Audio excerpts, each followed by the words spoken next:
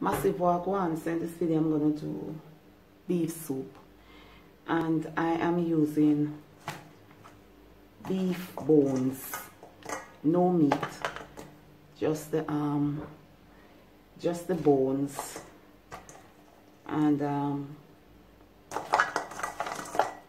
I need the bones because the bones will flavor the soup, because they don't know, so the flavor is in the bone.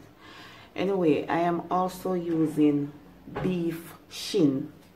Beef shin is soup meat, and I am using the beef shin to get meat.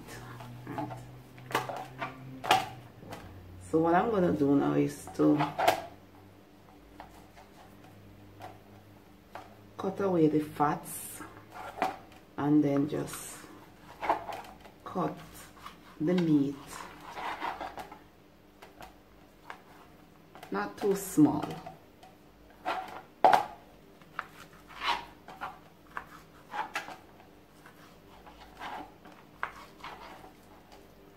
So I have bone right here as well.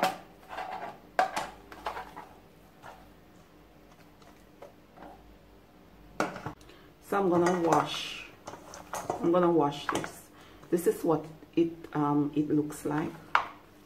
So I'm gonna wash. This is a pot with 5 cups of water. The soup might need more water, not sure, but I am starting with 5 cups of water. So I'm gonna add some pimento seeds, 2 cloves garlic. So I'm gonna add the meat, the beef.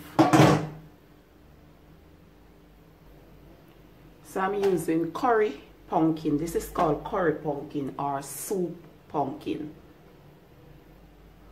I am also using 2 quaker. Quaker is called, I think, Afro yam or something of the sort. So you can Google Afro yam to know what is quaker if you don't know. 2 Irish potatoes. And I am also using 2 carrots. Now I would have used turnip, but I can't get no turnip. I don't put chocho in soup. I cook the chocho and eat it, but I don't put it in soup. For me, basically, chocho takes away the taste of the soup, but that's me. Somebody else might tell us something different. So I'm not put no chocho in my soup. Also, it is not corn time in Jamaica, so I can't get no corn to buy. So now corn I go in a soup and corn have in the soup either. A lot of people in Jamaica make them soup and no corn in there. Okay, so to the pot I am adding the pumpkin, Irish potatoes and carrots. Peel, wash and cut into chunks. So now I am adding the quaker. And I have to be careful with the quaker because it will itch. It itch more than yam. So the quaker gives the soup body. You want the soup to have a nice body. So now I'm going to cover the pot. And I'm going to put this pot on medium heat and cook everything until the meat is tender. And then I will continue from there. It has been 30 minutes and the beef is partially cooked. The curry pumpkin gives the soup that color.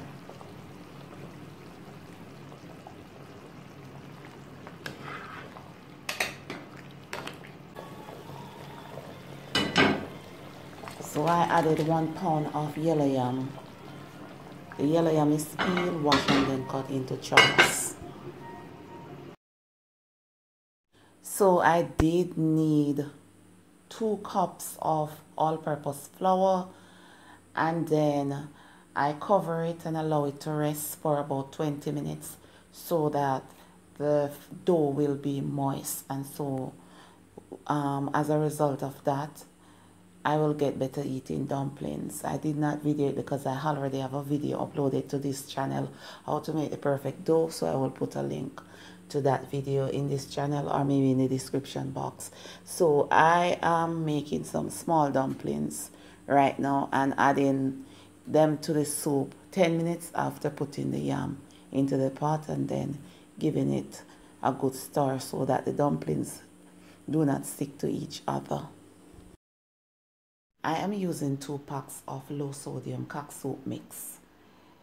Low sodium cock soup mix contains less salt than the normal cock soup mix. So I did pass them through a strainer to remove the noodles. So I discard the noodles and then add the flavor to the pot. I call it flavor.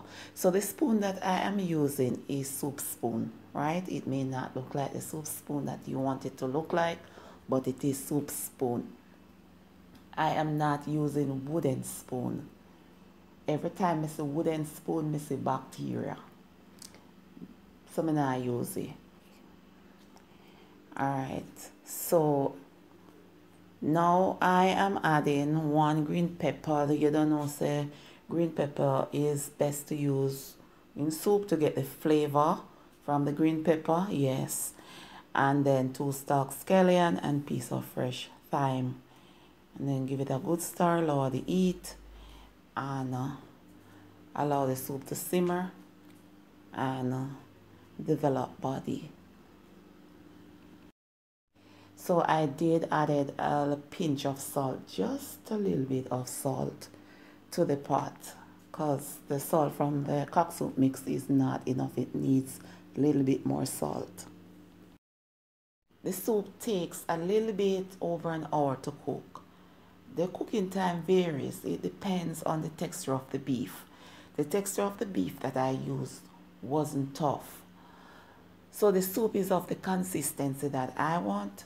So I'm going to give it a stir and then turn off the heat and wait for at least 5 minutes before dishing out the soup, you know, allowing the soup to gather its thoughts and all of them something there. Yeah, man, gonna rest it for about 5 minutes before plating.